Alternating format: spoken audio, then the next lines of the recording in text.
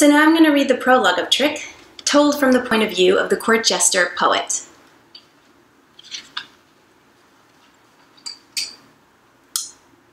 Come here, my sweeting. I have a story to share. I shall amuse you, I promise. 'Tis what I do best. If you consider my costume with its frills and thrills, 'twill be more obvious. Aye, come to me, and fear not, for I'm renowned.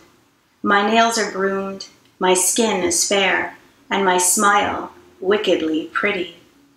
Courtiers say so while tittering behind their goblets. Their teeth scrape over the rims, their lips tinted from wine as they talk of my skills, the ones I perform in halls as well as in beds, with assorted tastes and companions.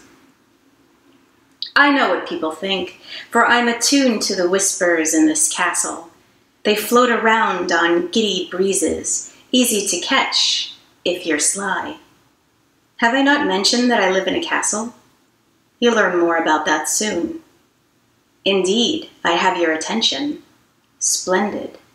My name is Poet. What is yours? Hush. Let me guess. Now allow me to list my attributes. I can flip across a floor like liquid, juggle circles around you, or steal your breath with a twirl.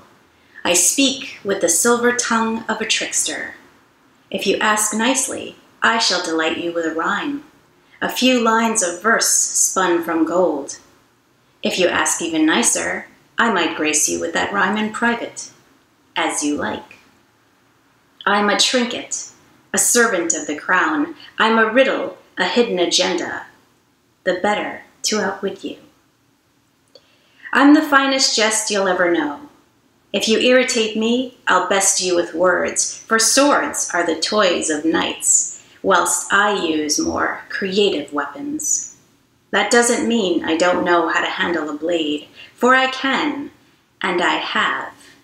Many times I've carried one with me whilst sneaking out of this stronghold, passing in and out of shadows with the guards none the wiser. A knife has been necessary on those nights, and reaching my precious destination, my dearest little secret, has been worth the risk. Still, my wit is sharper than a dagger, and oh, that is the grandest triumph, because it bests even the most regal of this kingdom, for only a clever man knows how to play a fool. I've spent my life, all 19 years of it, learning how. Yet none of these skills can steal the heart, nor keep it from being broken. Recently, I've learned that lesson well. So let me tell you a tale of how I lost a battle of wills. Not to my king, not to my queen.